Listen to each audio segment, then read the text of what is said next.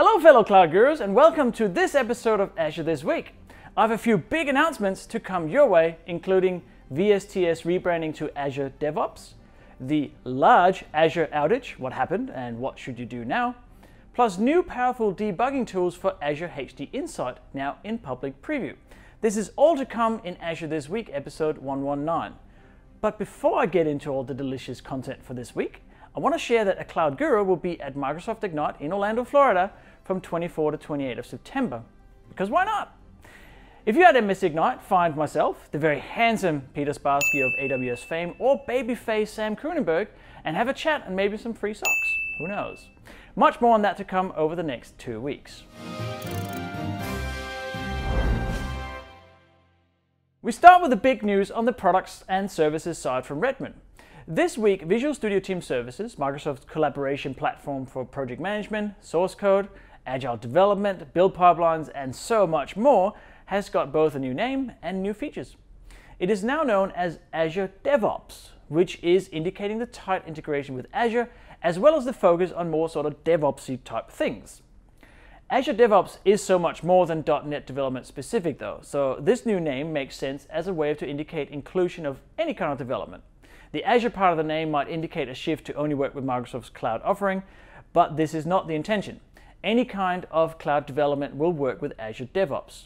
So if you want to use Azure pipelines to build and test a node service from a repo in GitHub and deploy it to a container AWS, go for it.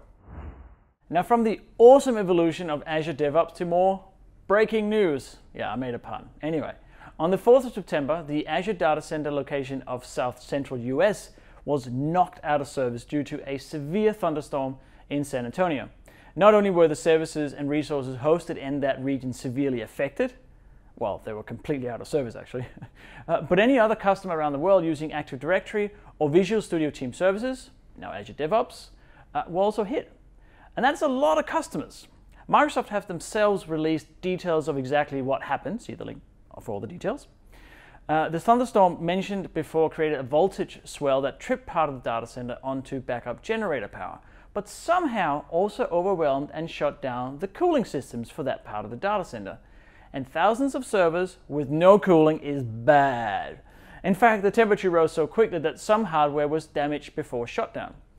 As bad an experience as this was for customers, in fact, it was, I was directly impacted by this as well on one of my projects.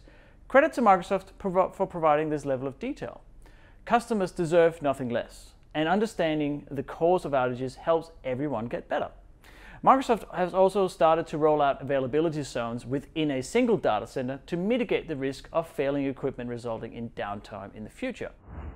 Now, the public preview of the Apache Spark debugging toolset for HDInsight for Spark 2.3 clusters and forward is here. Yes, I know, that's what you have been waiting for, right? At least if you work with huge data clusters in Spark. The default Spark history server user experience is now enhanced in HDInsight with rich information on your Spark jobs with powerful interactive visualization of job graphs, data flows, and much more. The new features greatly assist HDInsight Spark developers in job data management, data sampling, job monitoring, and job diagnosis. That is it for this episode of Azure This Week. To recap the news from this episode, VSTS has been rebranded to Azure DevOps, and especially open source projects are getting a lot more love. Free stuff, The large Azure outage due to a massive severe thunderstorm in Texas means major disruptions to Active Directory, Azure DevOps, and many other customers. Great disclosure and transparency for Microsoft though about what actually happened. And then great news for Spark developers using Azure HDInsight. You have all the debugging glory available. See you soon for more clouding development news. And don't forget that we are at Microsoft Ignite from the 24th to the 28th of September. If you want to come and say hi or give the most amazing high five ever, hey, go for it. Keep being awesome, Cloud Gurus.